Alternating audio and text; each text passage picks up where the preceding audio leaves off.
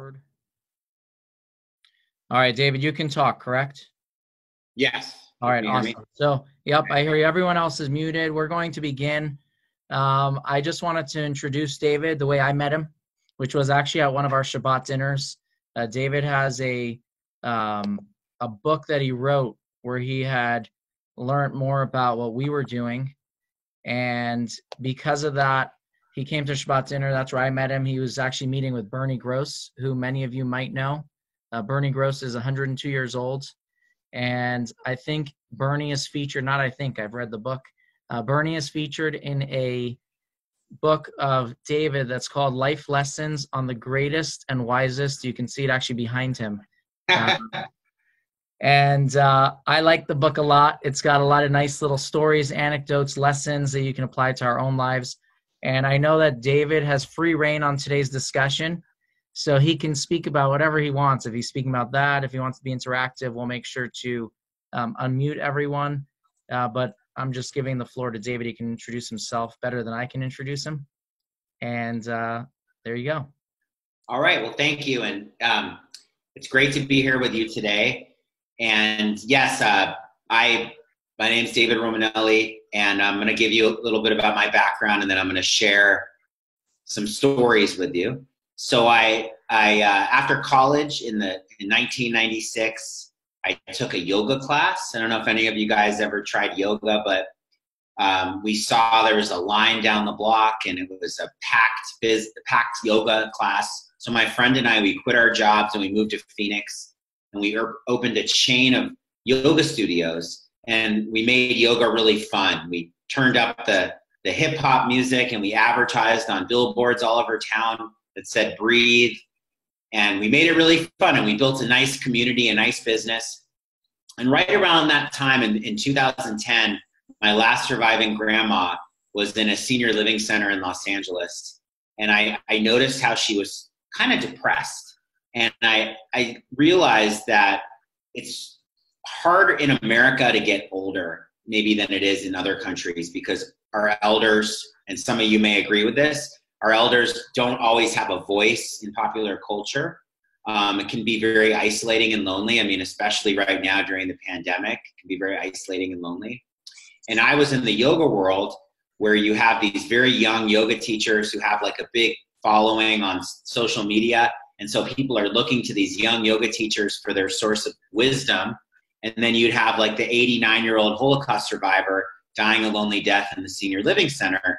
And so I realized that something wasn't right there. And I changed my career path, and I started interviewing people in their 80s, 90s, and 100s all over the country. And I do these events called Drinks with Your Elders, where I invite elders who are often somewhat lonely and isolated, and I invite them into the community, and they share their stories with younger people. So some of you watching this may want to be once the pandemic is over, maybe you'd like to be part of one of these events. And I wrote a book about it. I'm going to share my screen here so I can. So I wrote this book that the rabbi referenced called Life Lessons from the Oldest and Wisest. And I've learned so many great lessons from my elders on parenting and happiness, longevity, just so much to learn. And I think that the one thing that I've realized in my 20 years in the wellness space is that happiness is very tricky, because you meet a lot of people out there who have all their ducks in a row, have a great career, great family, and sometimes those people aren't as happy as you think they would be. And then sometimes you meet people who can't find their ducks, and life's all over the place, and they find a way to be happy. So what's the formula for happiness? And during a pandemic, is it possible to still feel joy?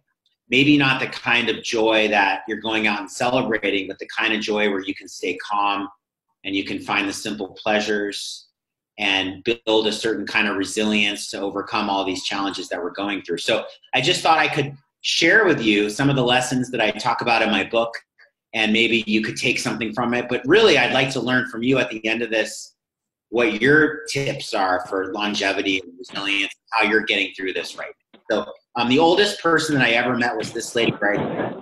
I was living in New York City, And I was working with this charity that helps elders who are in need of just basic resources. And this lady was 108 when I met her, and she lived to be 111.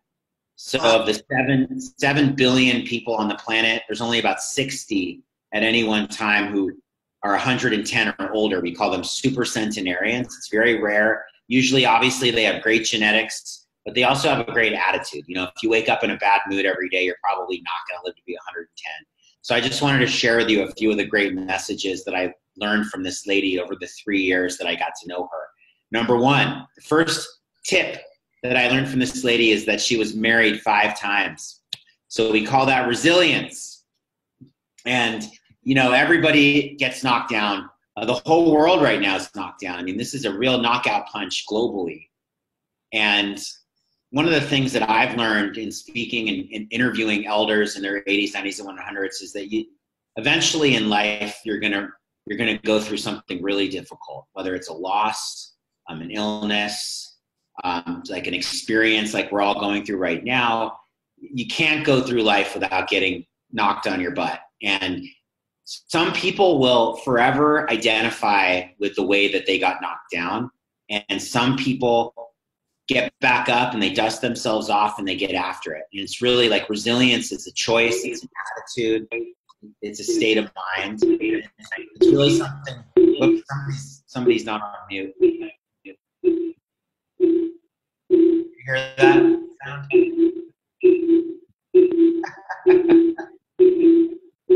Rabbi, do you hear that sound?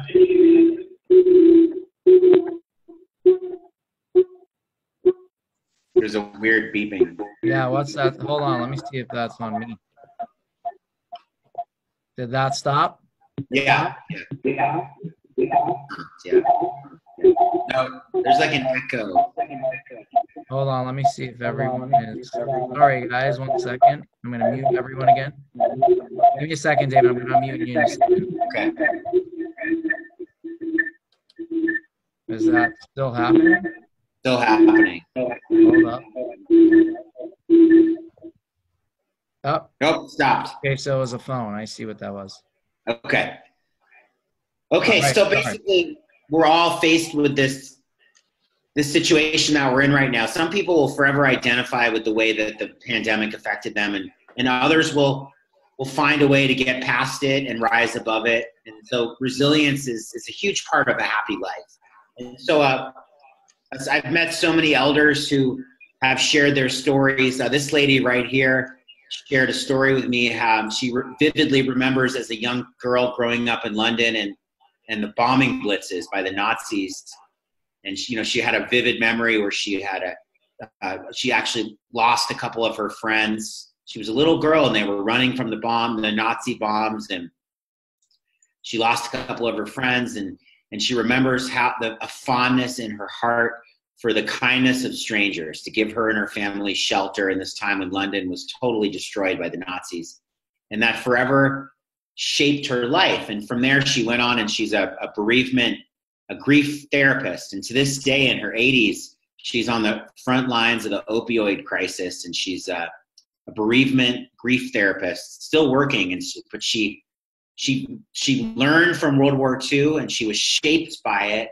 And she went on to have this career that she's very proud of, and she's still very engaged and purposeful, and it's all connected to that. So that's how she showed her resilience. This is Dr. Bob. He's been a guest at several of my Drinks to Your Elders events, and he's a therapist who guides people through life's transitions, whether it's losing someone you love or a divorce, career change, and he still works now and he's talking to people about how to get through this pandemic. And he talks about a caterpillar. When it goes into a cocoon, if you help the caterpillar out of the cocoon, you'll kill it because it needs to build the muscles in its wings and in order to release itself from the cocoon, and those are the muscles it needs to ultimately fly. So we're all developing new muscles in this pandemic, and we're learning how to evolve, and it may be uncomfortable. It may not be the way we wanted it to be, but if we can learn to embrace the challenges and what are you learning during this time, it can be really helpful in terms of how you move through this. And sure enough, oddly enough, I should say, my kids I have young children, and they were doing a science experiment in March when this whole thing started. And we got a jar of caterpillars in the mail and watched them build these cocoons. And this is a picture when they came out of the cocoons before they flew away. And it was interesting because some of the butterflies did not survive. The ones that survived were the ones that hung to the lid of the jar and gave themselves time to let their wings dry. And those were the ones who were able to fly away. The ones that sort of like came right out of the cocoon and crawled around and didn't give their wings a chance to dry, they ultimately didn't fly away, and I don't know what happened to them. So this moment in a pandemic is a time where we can all reflect and pause, not feel like we have to be so busy, certainly not feel like we have to jump back into action. And it's a time to understand how we're going to come out of this differently, to let our proverbial wings dry and learn what we need to learn to come to this next chapter with new skills and new muscles. The next lesson I learned from this 111-year-old lady, the social worker put his hands on her shoulders to help her lie down because she was tired because she was 111. And she said to him, "Are you propositioning me?" So she was still making X-rated jokes at 111. And it's so important to have a sense of humor. We have to remember that. You know, it's like we all tend to take ourselves very seriously, especially right now during this intense time. And if just once in your day, when you catch yourself squeezing really tight, if you could loosen your grip and remember to laugh. So just as an example, one of the, this is Dottie, and she's one of the elders who I interviewed for my book, and she's in her 80s, and she texted me the other day, and she said, you know, she's lucky if she sees one person a week. She lives alone, so it's very lonely right now. But she still has a sense of humor. And she said in her text message, you know, we've survived all these years of unprotected sex to think now you could die from an unprotected handshake. I thought that was funny. And, you know, that's coming from a lady who's very lonely. So it's really important to have a sense of humor. I hope that wasn't offending to you. I was just passing on her sense of humor. And we have to remember to laugh, right? This is such an intense time. This is a lady. There's another lady that I interviewed in my book. And I want to share. I'll skip that one. So another thing that I learned from this 111-year-old, when I asked, what are your secrets? How did you live to be 111? Like, how did you get to be so healthy, so deep into life? And she did not say that she does yoga and meditation. And she did not say that she's on the low carb diet and she's not gluten-free. She said her 3 tips to health and longevity were sex, vodka, and spicy food. And that joie de vivre is such a huge part of living a good life. In this slide you see on the screen, those are the 5 oldest people on the planet. It's always changing because these are people who are 116 or 117 years old. The lady in the middle she died last year. Her name's Emma Morano. She was the last person on the planet who was born in the 1800s. And she drank homemade brandy every day. Another one of the ladies, she tries to get barbecued fried chicken at the senior living center, and they try to take it away from her, and she tells them to go to hell. Another lady went bowling every day till she was 104.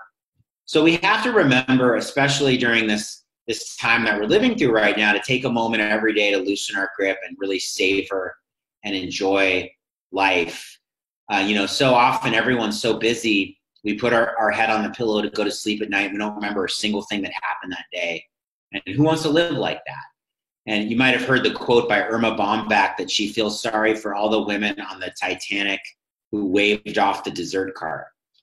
So just remembering to have at least one moment each day where you enjoy and really savor life. Just a couple ideas, and then I want to have a question and answer with you guys, but just a couple ideas on what that means. So when I was almost all of our greatest moments and memories are the ones which are associated with our senses, the things that we smell and touch and taste. And yet the world that we're living in now, it's all very digital. And so when someone is in a moment that they want to remember with their children, their grandchildren, we take out our phone We get a picture, video, we text it to somebody, post it on social media, and then that memory is a part of your phone, but is it a part of you? And so, like I said, the greatest moments that really stay with you are usually connected to your senses. So the most powerful of all your senses is smell, because smell is the only one of your senses that triggers a feeling before it triggers a thought. So scent-oriented memories are very potent.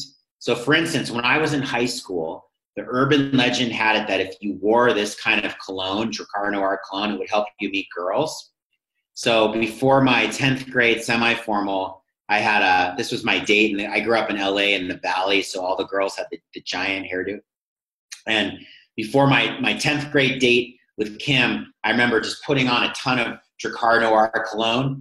And now in 2020, whenever I smell someone wearing Drakkar Noir cologne, it triggers nervous butterflies, and it brings me back to that night in 1989 when I was 16 years old in the back of the limo going to pick up my date with the giant hair for our formal dance. And no photo or video can trigger those kind of feelings. So it's really a great exercise, especially right now when we're so isolated and you're in a moment that you want to remember, is to ask yourself, what does this smell like? What does it taste like? What does it sound like? What does it feel like? And make it a part of you before you make it a part of your phone. And something to practice with each other, something to practice with your children, with your grandchildren, to live through your senses. So this is Ron. I interviewed Ron for my book, and Ron is in his early 80s. And he shared with me the story. He had just lost his wife of many, many years. And he wrote a book about the last 61 hours where he sat by his wife's bedside as she lay dying. And he held her hand and he grieved.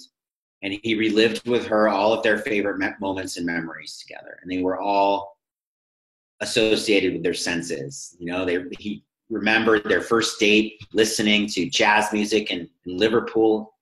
And they remembered a vacation they took and the feeling of the ocean in Hawaii.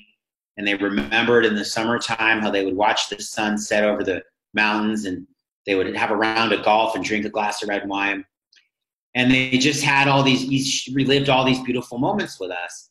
And so I have a rabbi in Los Angeles, and there's a line in a sacred text, "May God nourish us with length of days." And she always thought that line meant, may we be blessed with a long life.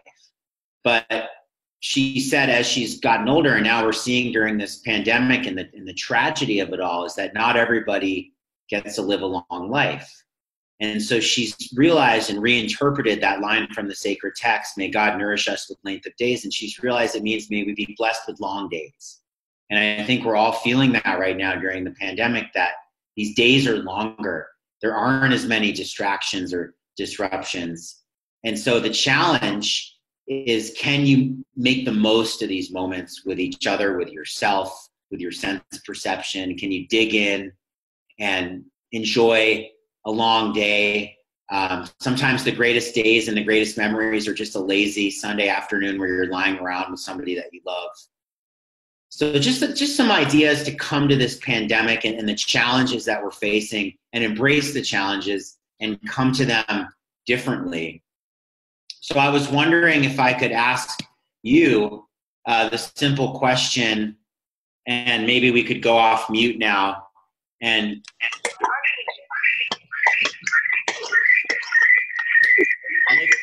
whoa, what's that noise?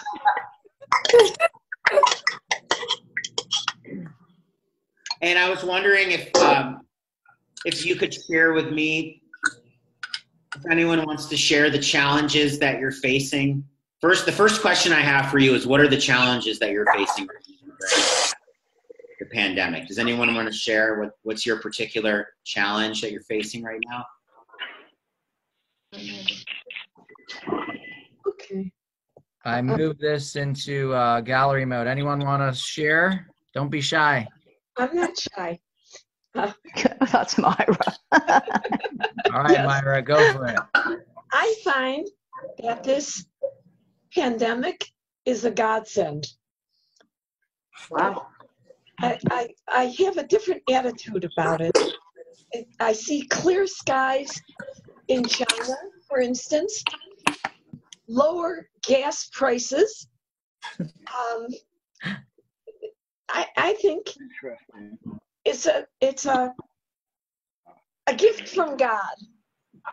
When I had breast cancer, I also felt it was a gift from God. So maybe I have a different attitude than a lot of people do. Maybe you can elaborate on the gift. Yes. Should I elaborate on it? I mean, you're the one who shared that it's a gift. Okay. We have clear skies. We have climate change. We have, these are all the things that people have been trying to get, and finally we get them. That's a gift to me.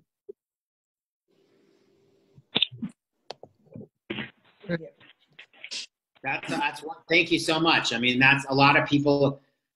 I think if you don't see this through a spiritual or a holistic lens, it can be really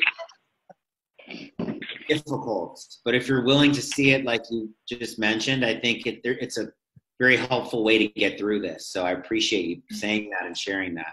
Does anyone else want to share? How are you most challenged right now?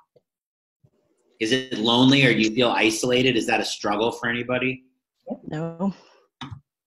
I think it's just the feeling that you can't go out. I'm Yeah. enjoying staying home. I'm finding things to do. I'm busy, but somebody's telling me I can't do something, and I don't like that. Okay. Thank you. But here you are in San Francisco at the Golden Gate Bridge. Yeah. Well, I could change it to the green grass. How do you do that? I have to Figure it out say, either. We're going to do a session on that after this.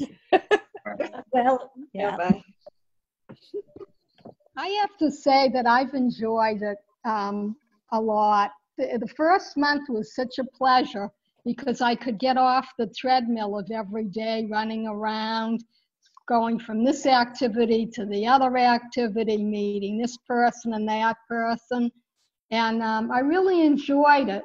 I still go out. I go for a walk every day. I've met neighbors and we talk from a distance. This morning when I was walking down a particular street, I could see the gate was open and I was just looking in. There were all these golf balls on the lawn there.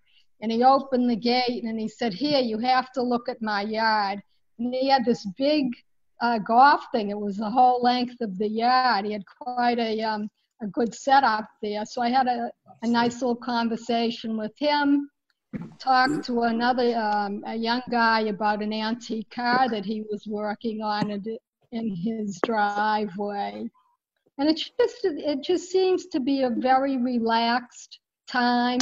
I think these talks that the rabbi is providing really adds a good dimension to every day. There's something new, something to look forward to, and it does give you a good social connection during the day. And, I have everything I need. Thank God, everything is good now, but I do worry about people who really feel isolated and has a need. But I've been seeing kindness. We have an app called Nextdoor, and somebody posted that if you need anything, please let me know. And so many people chimed in and said, "Yes, I'm on board. Please let me know. I have this, I have that." So I think it's been a wonderful time for hearing.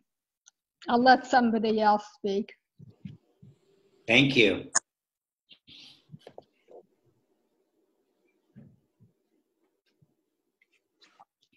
They No one say, has any challenges. they say in sales, you wait for someone to talk first, they lose. Anyone gonna talk?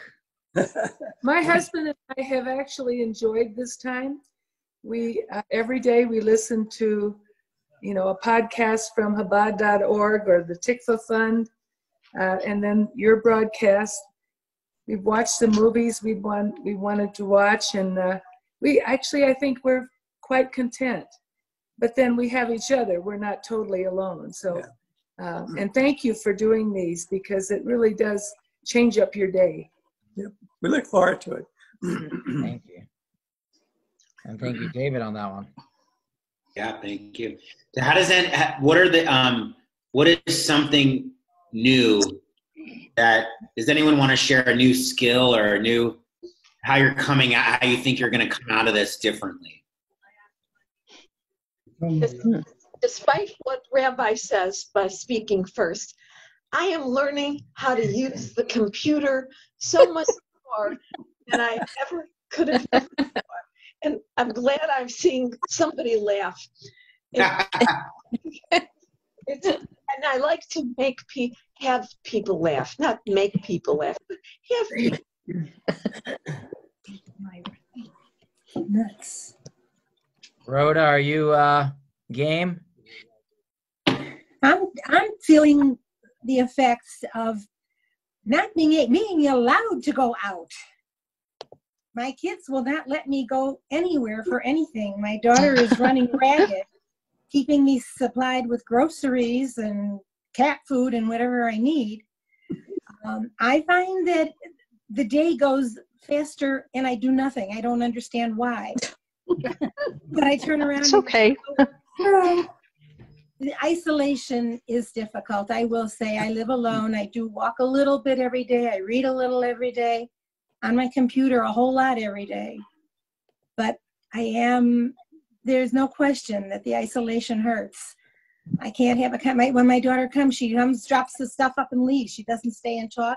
She doesn't want to contaminate me, and I'm worried, what if she gets sick? That would be worse. You know, she's young. She's got a life to live.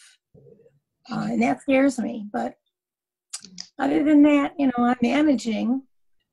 I just, I don't mind missing the mahjong in the meetings and stuff, but I do miss adult conversation face to face. What about learning? That was David's last question. Did you learn anything new over this? See, I'm pushier than David. I want to make sure the answers are there. Not really new. The only thing that I can pull away from is that I feel that there are so many people, that are totally ignorant, and they don't understand the full dire consequences of not taking proper precaution. And I got to stay away from these people because I don't want to get into an argument. But when somebody says to me, it's okay if I get sick and die because my kids don't have money to inherit because their businesses are out, then they won't have anything. But if you get sick and die, they won't have you either. So a catch-22. That's the only thing that I can think of that I've learned, that people are just frivolous sometimes. And in the beginning, I didn't believe in it either. It took me a couple of weeks till I realized. And then I said, well, okay, I'm home for the duration now. And I am.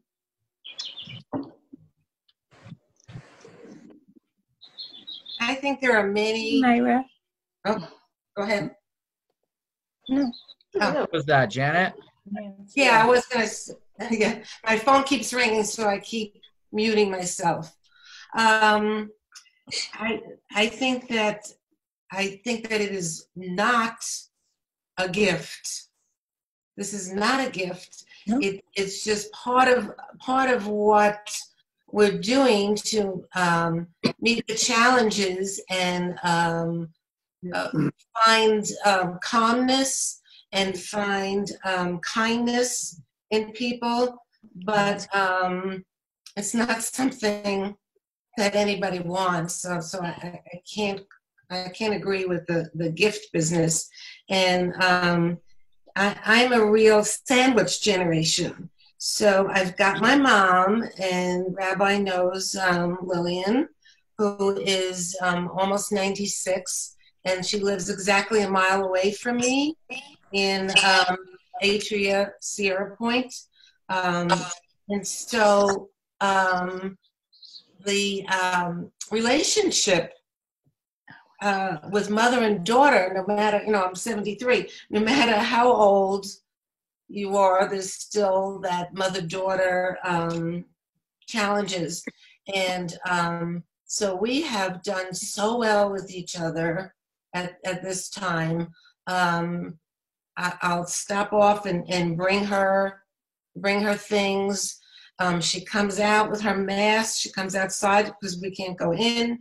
And it's just delightful. I walked over there this morning and she goes, "Oh, how nice to see you." "Well, don't worry, your hair isn't as gray as you think it is, Janet." So there's that, that type of fun that we are having with each other.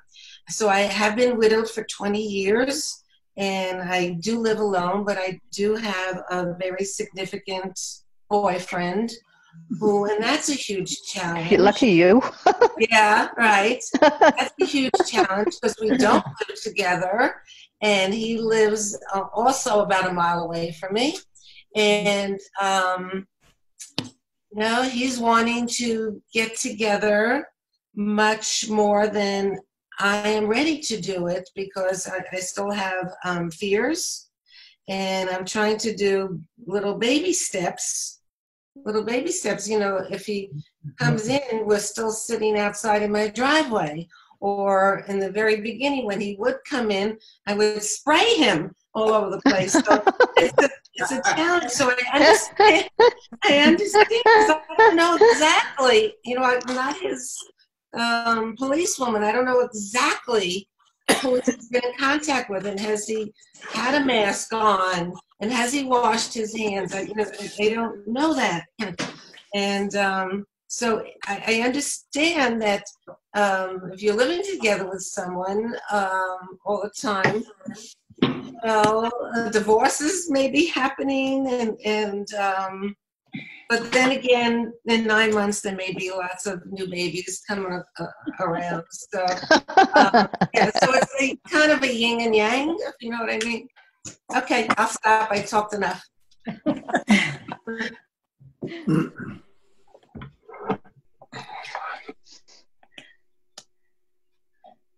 Well, that's great. I mean, I think these connections are really important. I heard this happiness expert today say that your social connections are really, really, really vital right now during this time to nurture your social connections, because you can just isolate. Even if you have kids at home and you're married, you can isolate. And I felt that void at times. So to do something like this is revitalizing and invigorating, and you guys acknowledge that yourself. So I appreciate the opportunity to speak with you today, and hopefully after everything goes away, we can all meet in person. Yay. That's great. Thank you. David, Thank you. I hope to arrange that with you. One of the things that David has done that many of you probably do not know about, but I thought was fascinating, was a program that I went to, or an event that was called Drinks with Elders. Am I saying it correct? Was that the title? Drink with your elders, yeah. Drink with your elders, which really was, I think, 3 presenters that I went at the event that I was at, 3 older adults that presented either story or their life story. David had a little bit of a back and forth in questions, but the crowd was younger, and the point was to mix and mingle and schmooze. I'm sure there was more to it than that, but I know that it was really nice for me to see it, to participate in it. I happen to know 2 of the people that were presenting, which was half the I came because David invited me, but also 2 of the people that were presenting I knew. And I think that that's something that once we start getting back together, it would be a really cool event to do with you, David. Absolutely. So either way, thank you very much. And again, if you're interested in David's books, which I have 2 of them, I don't have the Yeah Dave book. That's the original.